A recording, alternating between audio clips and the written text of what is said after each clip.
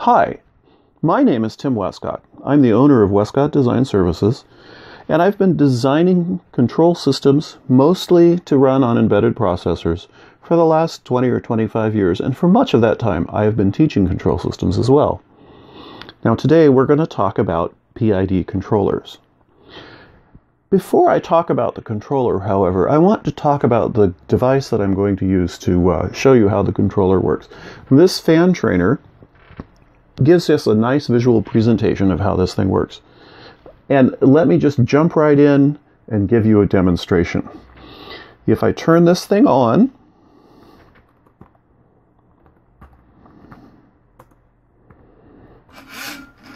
you see, the fan trainer is controlling this arm to be perfectly vertical.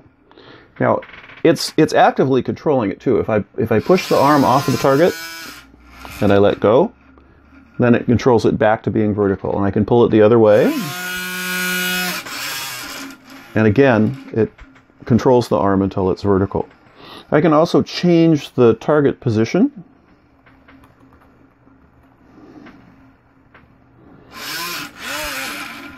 And it will drive the arm to that position.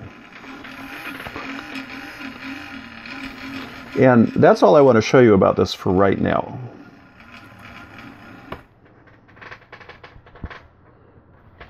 Okay, now before I go on to talking about the PID controller itself, I want to show you what a disturbance is. Now, one of the important jobs of a controller is to reject disturbances. This fan trainer gives us a way to easily add a disturbance.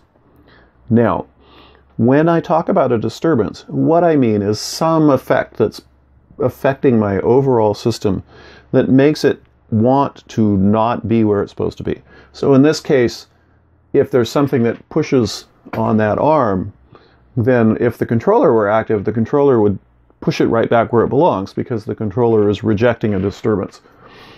And other than me bumping the thing, we have a very easy way to add a disturbance to that, and that is that I have a nice handy weight. So I want to show you what it does when I put this weight on here, because the next thing I'm going to demonstrate, it's going to be important to know how fast this thing drops with the weight on it, and then and no control. It's important to see how fast this thing drops when there's no controller active and with the weight on it. And then later on, you'll see the controller trying to deal with this disturbance. There's my weight, and I'm going to drop this thing. Okay, so it drops pretty quick. Here, I'll do that again. Now I'll take my weight off, get that out of the way, and we'll move on. We're talking about a PID controller. The PID controller works on the error between the output of the target output of the system and the desired output of the system. So if we want that arm to be perfectly vertical and the arm's actually over here, then we would say that there's an error of 45 degrees. And hopefully the controller is going to work to reduce that error to 0. In a PID controller, there's 3 elements of the controller, and each one of those acts on the error. Each one of those looks at the error, it computes an output, and then the output of each of those 3 things are summed together to create the drive to the motor.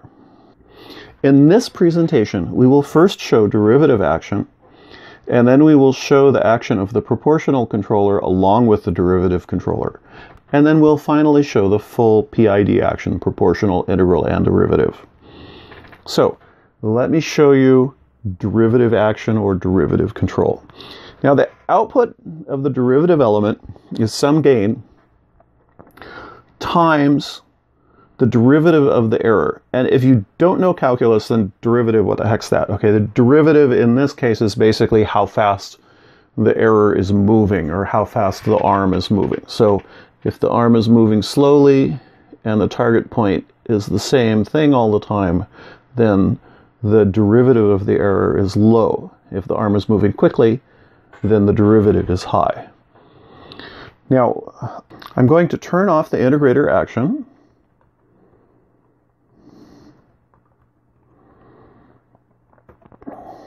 And I'm going to turn off proportional action.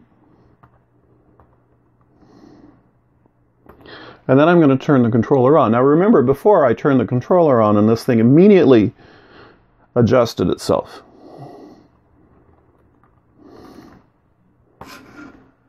And see, now it just kind of blipped and it's still off target. But if I move this, watch the fan as I move this. First I'll move it slowly. And you can see that the fan is driving a little bit. If I move it fast, you can see and hopefully hear that the fan is moving quickly. So the faster the arm is moving with derivative control, the more that the controller pushes back. Now let's put our disturbance weight on that and let's see how fast it drops.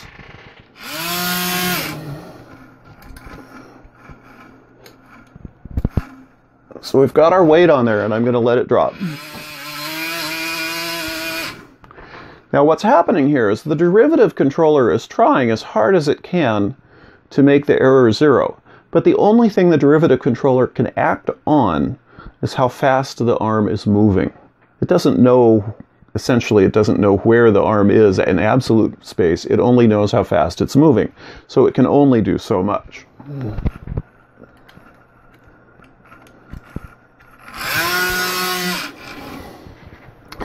Now we'll turn that off. Now, that's derivative control. Now, let me show you proportional control. Because of the way the controller on this device is designed, I can't really show you purely proportional control. I have to show you proportional in conjunction with derivative. But I'll move things slowly, and hopefully it'll be obvious what's proportional. The output of a proportional control element is just the actual error itself times some gain. So we take the error itself, we multiply it by a number, and that's the output of the proportional controller. I'm going to turn the proportional controller back on.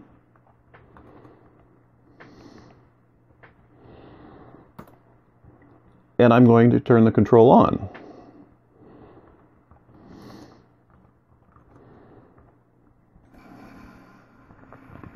Okay, now we see that it's actually correcting itself. I'll pull this off target and let it go and we'll see.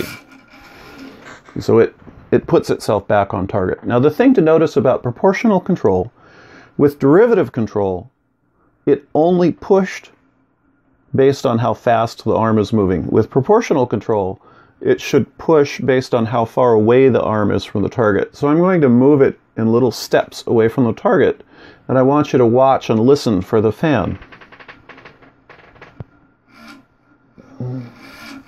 See, I move it a little bit, and it pushes a little bit.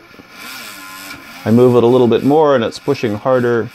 You can hear it's pulsing because my hands aren't perfectly steady. I move it a long ways, and now it's just pushing as hard as it possibly can. It goes back to target. Now let me change the target here.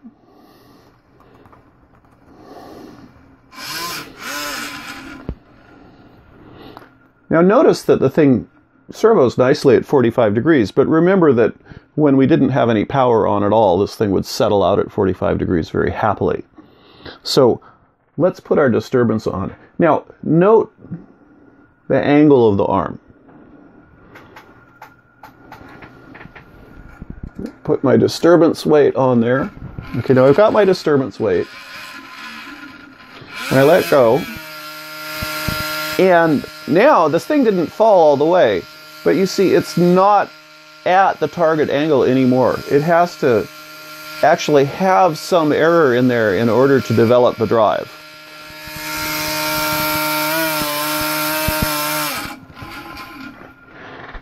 And you see how that bounced back. And that's a downside of proportional control. I'll turn that off again. Okay, now we're going to combine the proportional derivative control, which is what we just had, and we're going to add in integral action. Now, integrator elements are kind of hard to explain, but the integral element is some gain times the integral of the error. And again, integral is a calculus term. If you don't know calculus, you can think of the integral as essentially a running sum of the error, which basically means if the error is slight, then the integrator value will slowly climb or slowly descend. If the error is great, then the integrator value will rapidly climb or rapidly descend. So, I'm going to turn the integrator back on.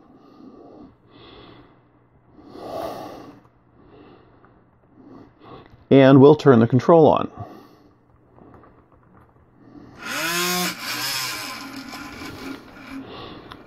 And it servos to straight up and down. Now I'm going to move this a hair off of the target, and I want you to notice how the fan speed evolves over time. So I move this very slightly off target, and you hear how the fan starts out slowly and then it gets more and more and more. That's the integrator value climbing, and it's actually climbed as high as it's going to go here. This is as much as the integrator can put out. And then I let it go and it can go back. Now, there's actually a downside to the integrator that you can see here, which is if I let the integrator get some value to it and let it go, you'll see that it actually overshoots. You see it overshoots, and then it comes back. That's the downside to the integrator. But the nice thing about the integrator comes when we see how it responds to a constant disturbance. So I'm going to move this down to 45 degrees.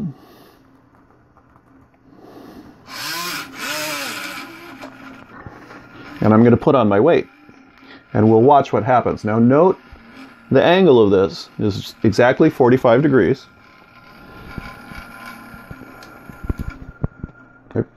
Putting my weight on here. This is going to get loud. I let it go. It falls down, but then it pushes back to just at 45 degrees. So the integrator is adding that extra action where the proportional, it had to have some error in order to be able to keep pushing. With the integrator, it figures out that the error has been down and it keeps pushing until the error is 0.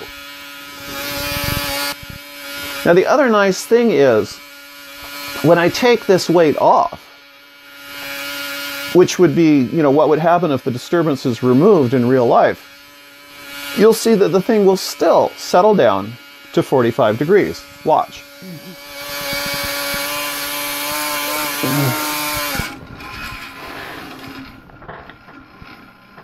There, and it settles out at 45 degrees, and there's no motion of the fan.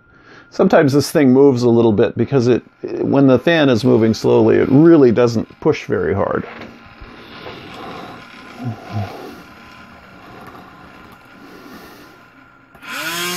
We'll move that back to vertical. Turn it off so things are quiet. So those are the 3 elements in a PID controller. And basically that's kind of how a PID controller works. You'll find PID controllers all over in industry. You find them in various devices, medical devices, and they're in airplanes, they're in your car. A PID controller is more or less how cruise control works. So PID controllers are all over. If you write embedded software, and you need to embed a PID controller in your work, then you might be interested in my paper, PID Without a PhD. The link is right here. You can click on that, you can go to my paper and read it and see what you think. Also, if you want to go beyond what that paper covers, then you might be interested in my book, Applied Control Theory for Embedded Systems. And now the link for that is right up there too. It's published by Elsevier. And finally, if you're more of a seminar person than a book person, I present a 5-day seminar on doing control systems in embedded systems. And I present that seminar through Besser Associates. And the link for Besser Associates is right here. You can go to their website, find my class on there, and contact them about taking a class. I hope you enjoyed this presentation about how a PID controller works. Thank you.